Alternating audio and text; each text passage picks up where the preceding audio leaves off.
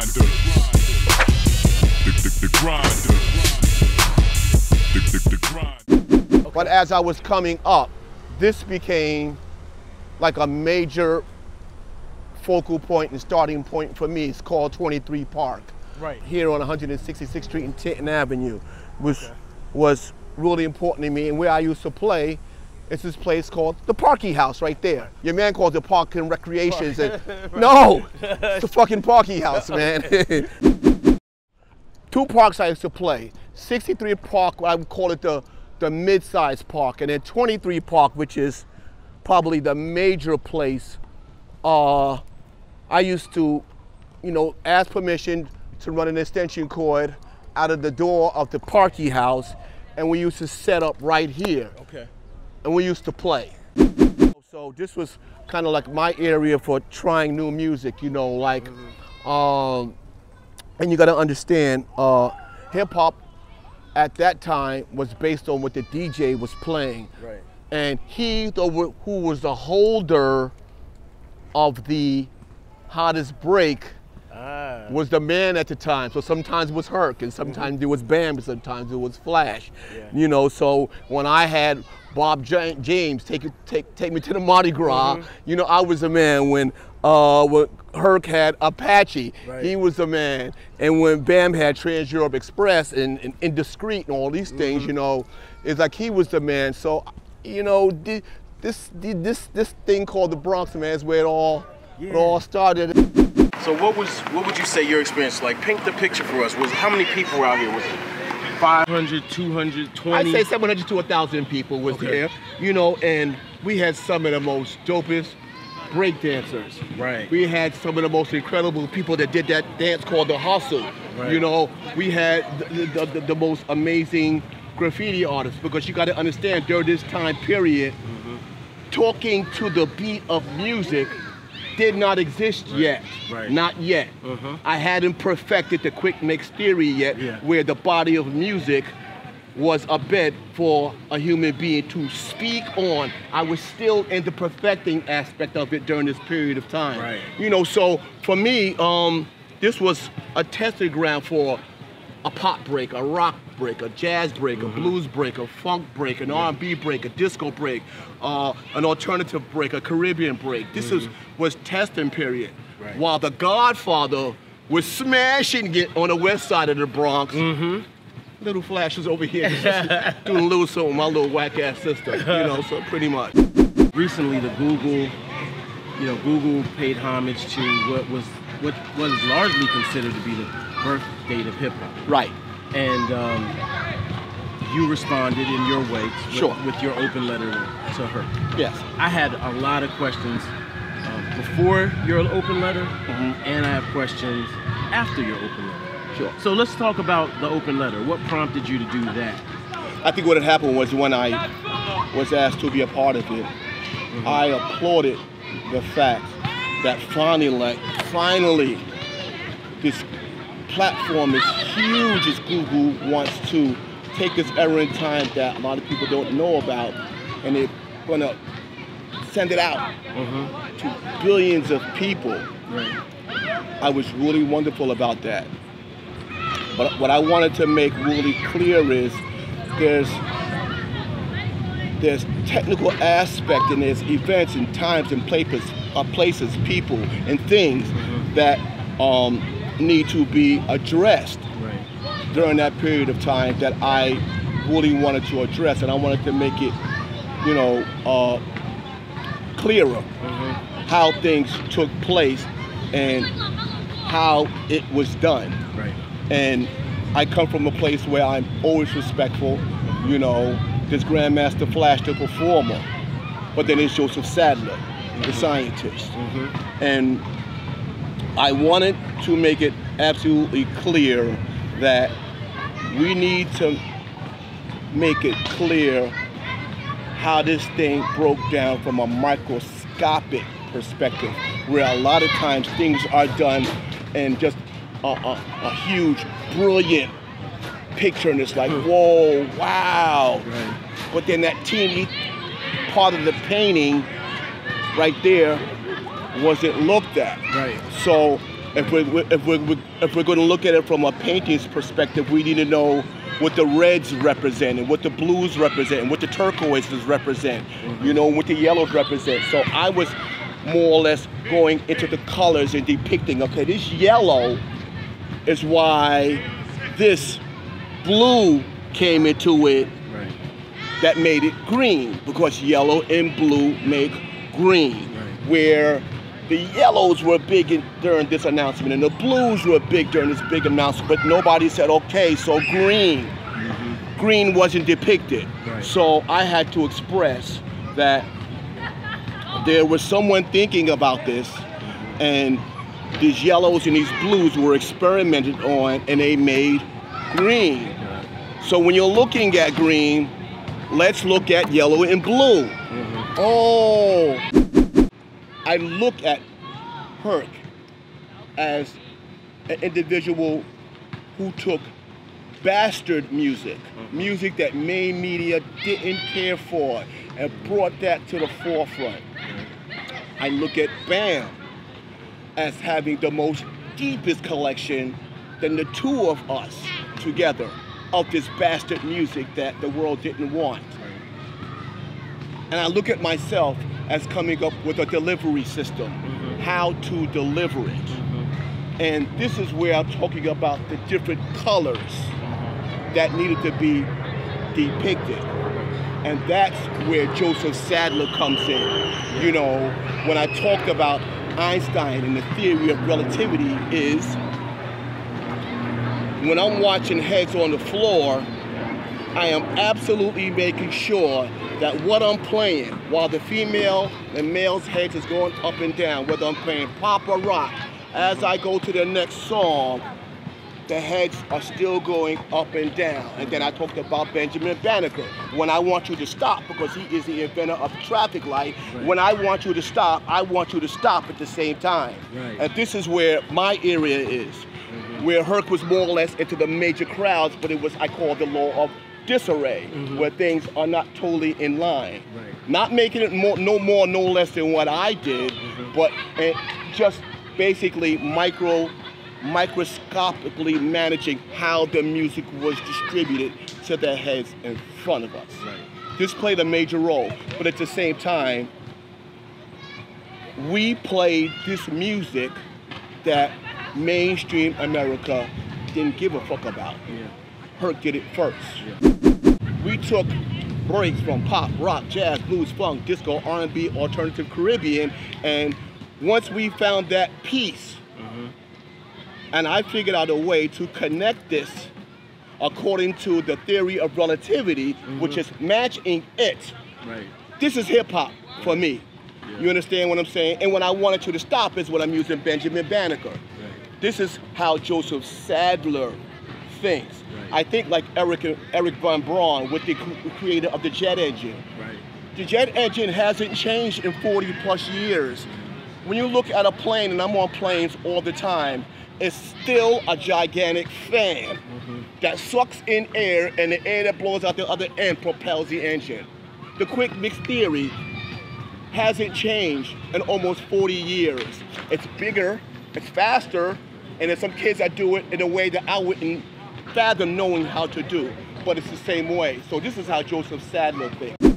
2017 is what I call the cyclical year of the birth of hip hop. It's because 2017, there are more young people, more kids that want to know what the 70s was doing than ever. So we were talking about the 80s and you know how they get credit. It's just that the 80s was the cake finished.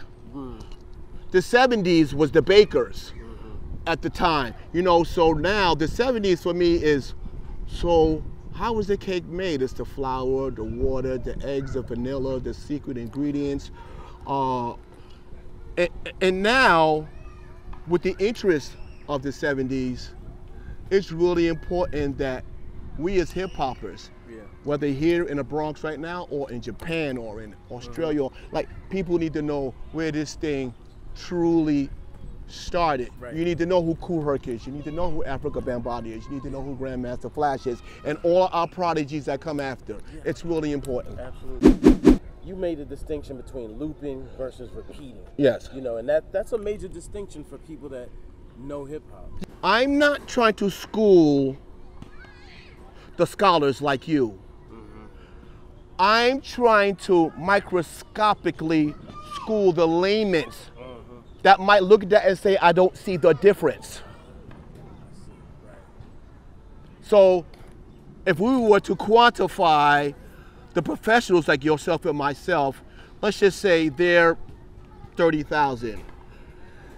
There's 7 billion laymen. These are the people I need you to say, look at these moving pictures and tell me if you see the difference. This is how we could tell the difference between Bounce Rock, Roll Skate by Vaughn Mason and Good Times. You put them two together, the notes are playing exactly almost the same, but it's two different records. You play Mary Jane by Rick James and then you play Keep Rising to the Top, you know, by Kenny Burke. They sound almost the same, but they come from the minds of two different people. These are the laymen that you really got to be careful because they are of the sponge year, which is 2017.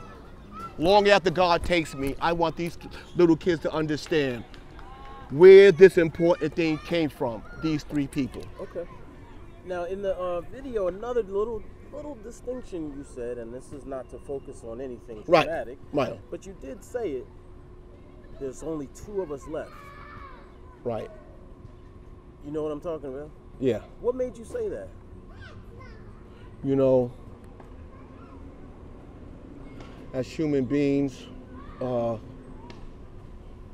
we make mistakes.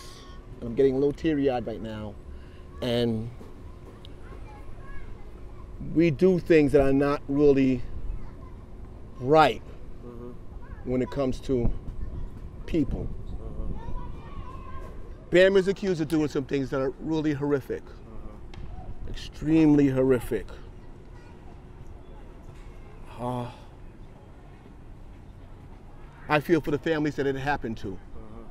I really, really, really, really, really feel for the families that this happened to. But he is one of the people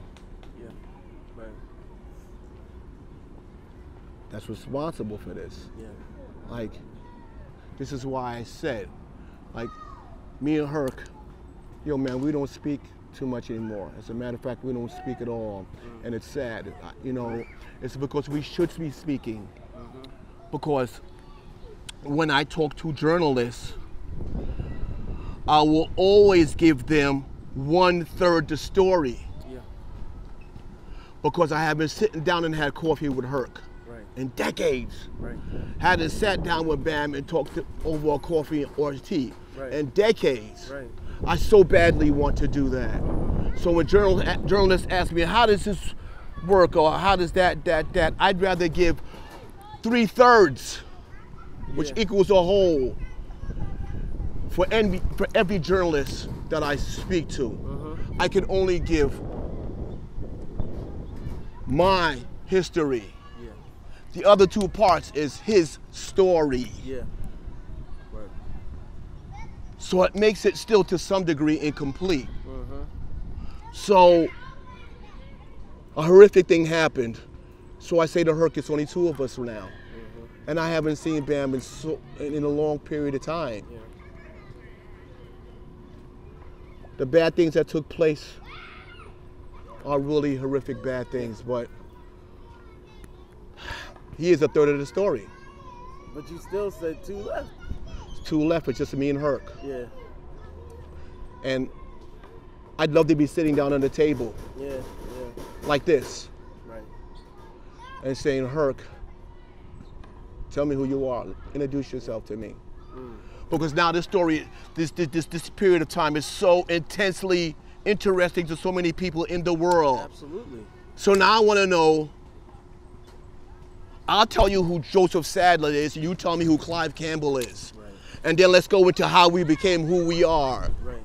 Because when I was doing this, I was just in this for the moment. There was no plan like, yo, this technical thing that you're gonna do is gonna become the thing that every DJ does. I wasn't thinking that way. Yeah. I heard music a certain way and I'm like, it's not taking place. So let me use Joseph Sadler the Geek to figure this out. And this is all that I can say. Yeah.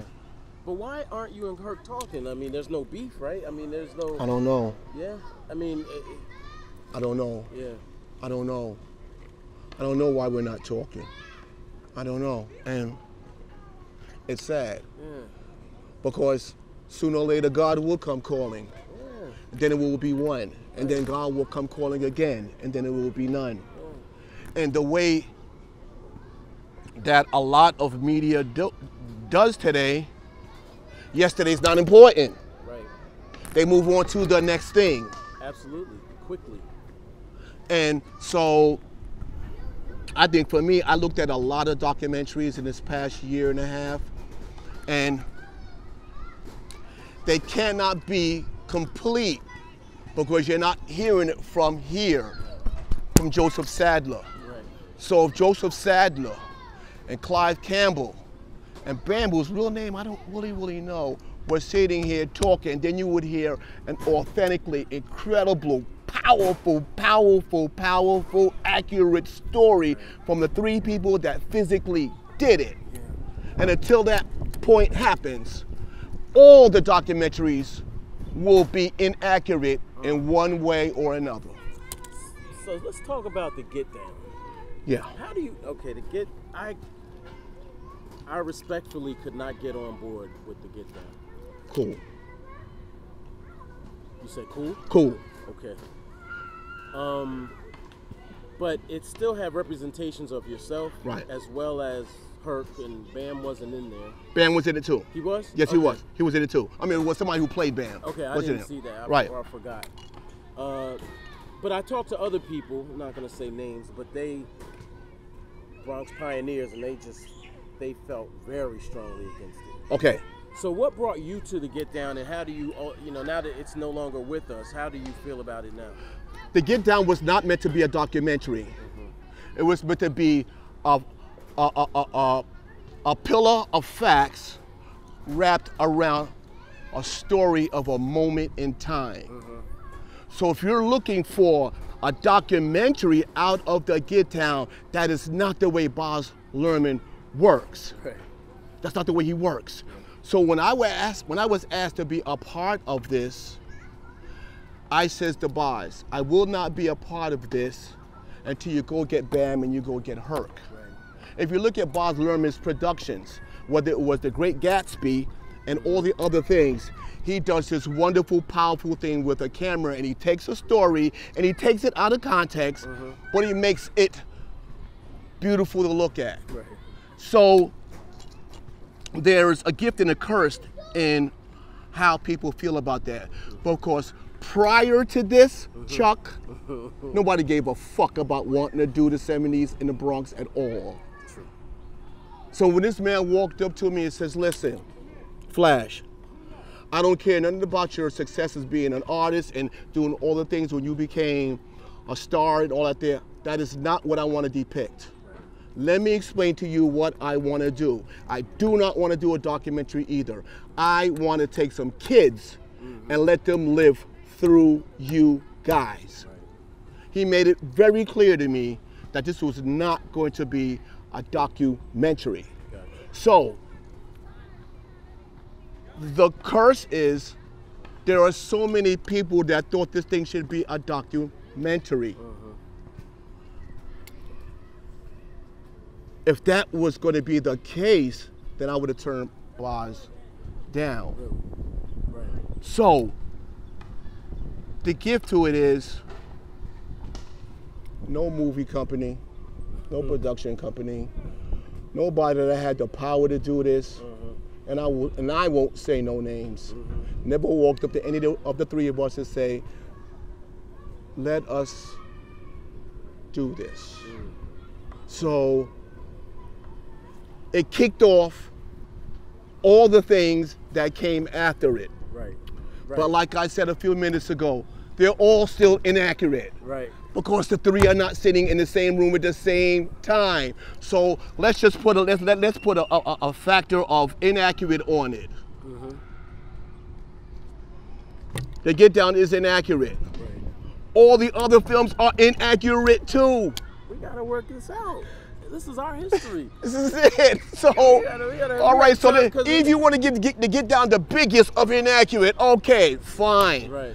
I think it was wonderful to do, and it started this whole ball rolling. Right. But until you get the three of us sitting together in a room where we can tell you what comes out of the horse's mouth, all of them are inaccurate because you got to go into our cranium.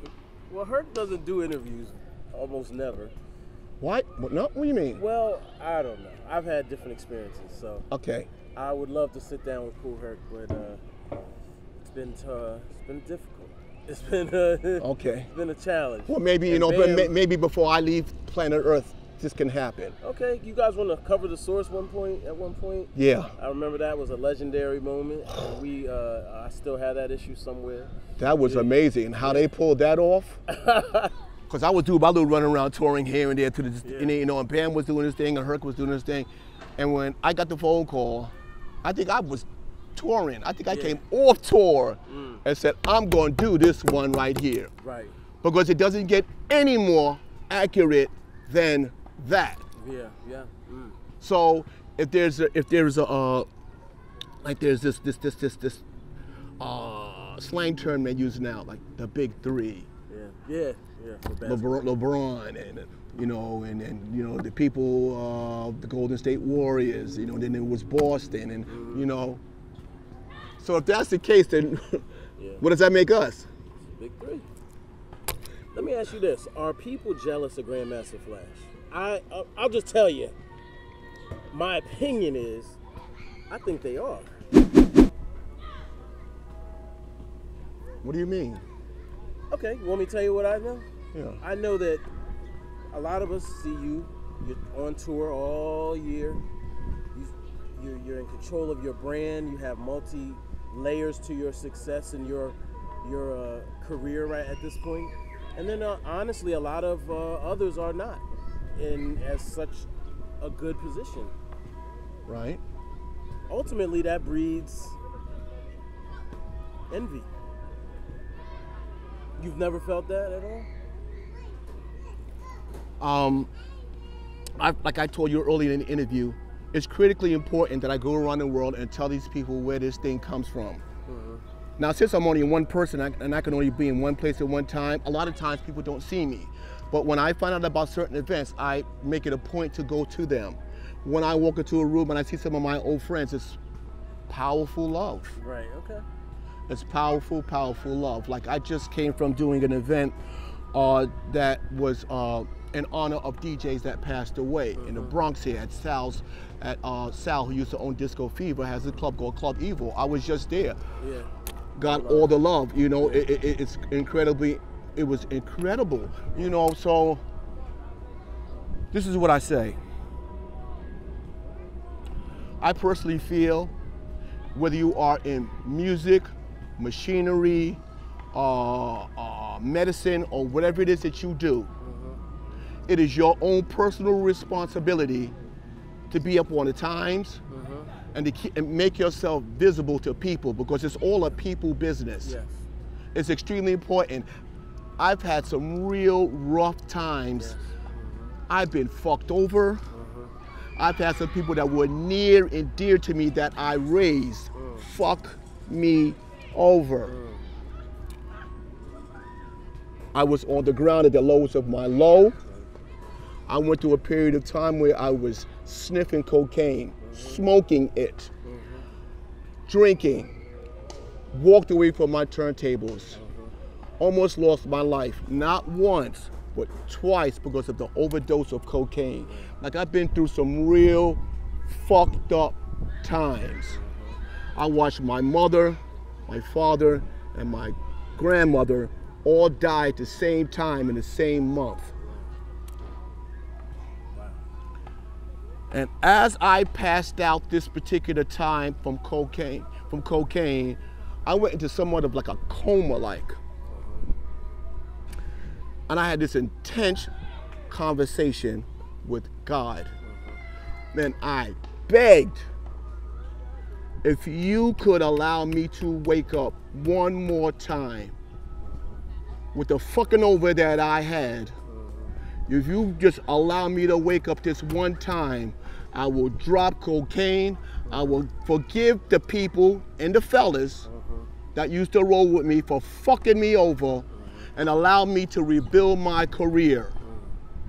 The first person he got me with, and this was an 18-year walk, the first person they got me with was Ruza Blue, who started doing bookings for me. There was this other person by the name of Greg Cannon. Greg Cannon was just a white guy who done this interesting thing for a job.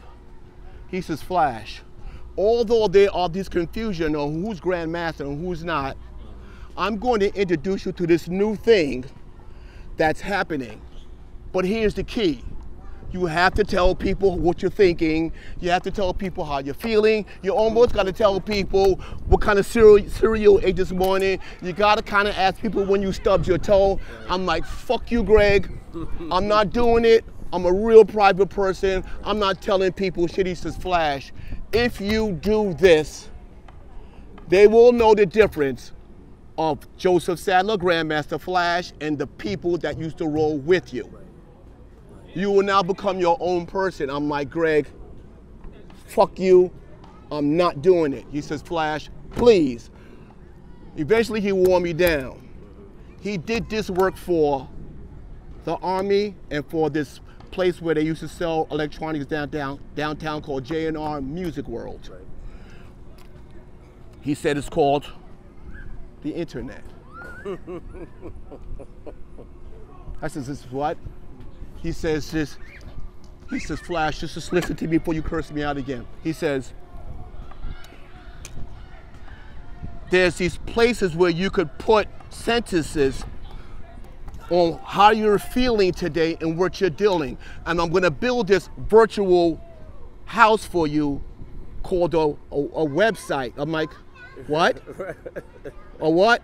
He says that in this house, there's gonna be pictures of you and things and stories and this, that, and I promise you, if you feed this house and you feed this thing called the internet, people will find out who Joseph Sadler is. And to this day, I kiss the ground that he walks on. Yeah. Because when I was flat on my face and coked out of my mind and lost everything that I loved, I had to figure out how I was going to do this.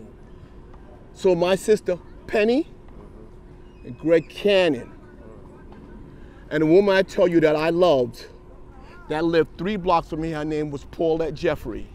These 3 people figured out a way for me to get up, and I'm getting a little teary-eyed right now, and do what you did before these people joined you. People will accept you, but you have to keep feeding the machine. You got to keep putting things in this place called a website. And you have to start putting these things, this verbiage of what you did today. You tripped and you was on the swings today and you fell off them. A fly flew in your mouth and you had to spit it out. You know, you had to tell people these things. I'm like, okay. Yeah. And I did this for the past 18 years. And I've separated myself back to the place I was when I was alone before anybody joined me. And now I do this around the planet. Okay. God is wonderful. Absolutely. And today I have a team. I run a business called Grandmaster Flash Enterprises. And then, like you said, the layers of people. I have 10 people, you know, 2 attorneys that protect my trademark. I have an online specialist. I have my person, my PR, who's Melissa, who's with me today. You know, I have technicians that are in my recording studio, and I also own a video studio. And I have all these people around me that are connected in the way that I think, that allow me to do what I do, because I feel in my heart that I'm still needed. You are. Where I was in some situations where people said, what you do don't matter, and you are not needed. I am doing Madison Square Garden as a DJ, September 12th. 2 days later, I fly to Brazil, and I'm playing in front of 20,000 people waiting for me, and I'm headlining. Me, my 2 turntables, mixer, and a microphone. So, and I have to tell you, Chuck, I come from a school of people that have the same knowledge that I have. And under all the adversity that I had, God put the right people with me and said, I'm going to allow you to live again. Get up. And I call it to slow walk to the big tent. And the reason why I call it the slow walk to the big tent is when I do these festivals, at first, they will put me in the little tent. And I look at them like, so who's playing in that tent? So it's here, it's 5 years later. Now I play in the big tent. That's what's up. That's what's up. I play in the big tent, so I'm playing Mardi Gras, Apache, Johnny the Fox, I Can't Stop. I'm playing breaks in the big tent in front of 20,000 people. Wow. So I'm taking what I did right here, and I'm bringing it over there. Right here. God is absolutely wonderful. That's beautiful. So for me, I disagree with you saying that people are jealous of me, because I'm taking what we all collectively did, and I'm playing with the big boys, with this little music that comes from this little town called the South Bronx. Beautiful, beautiful. Wait, I want to ask one more. Oh, hold on. One more. But I had to let that be that. So you and I know hip hop is more than just rap music, but Sure. What do you feel about the state of hip hop now? The culture, as well as the music. What it has done, it went from this little teeny dot that it was, called the South Bronx, and it has grown to tentacles. And these tentacles have roads that lead to other places on this blue marble called planet Earth.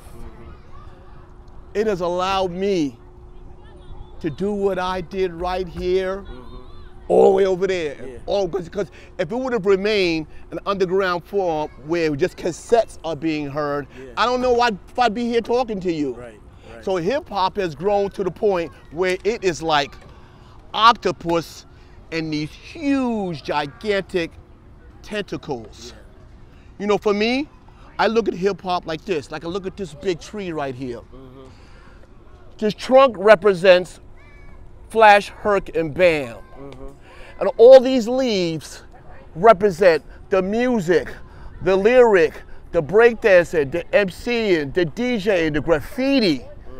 So now hip hop went from this little seedling to this gigantic tree with all these tentacles.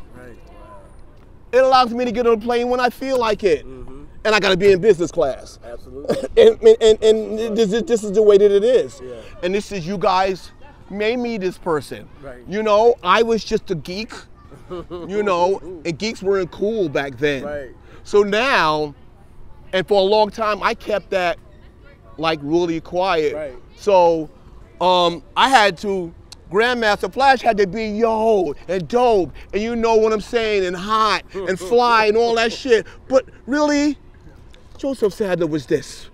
Einstein's theory of relativity, Benjamin Banneker, and Eric Von Braun for most of my life. I was a fucking geek, man. But it wasn't cool to be a geek then.